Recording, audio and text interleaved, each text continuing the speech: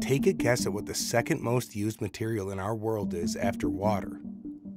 Portland cement. The fact that we are all swimming in Portland cement has created massive problems for the human race. But the solution is here. Let's explain in under 2 minutes.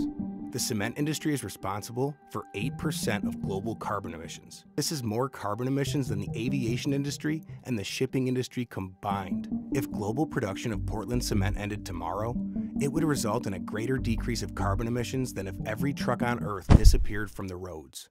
That's where this comes in. This is a geopolymer, which is basically a man-made rock that can be created from locally sourced aminosilicates in any part of the world. As a building material, geopolymers are 3 to 4 times stronger than Portland cement, and they last for 100 times longer. They don't crack with exposure to water, and they're completely fireproof. Geopolymers can be endlessly recycled.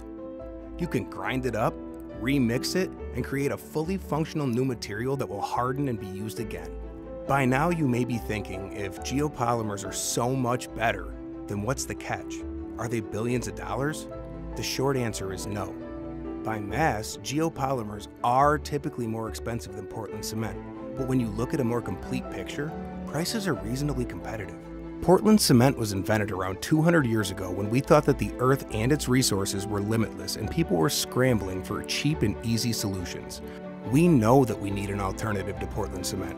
It's time to pause the environmental damage, have the materials to build dignified housing that is affordable to all, and stop living in a world full of cracks. We want to work with the earth, not against it, and Earth's gifts want to work with us too. Learn more about geopolymers here.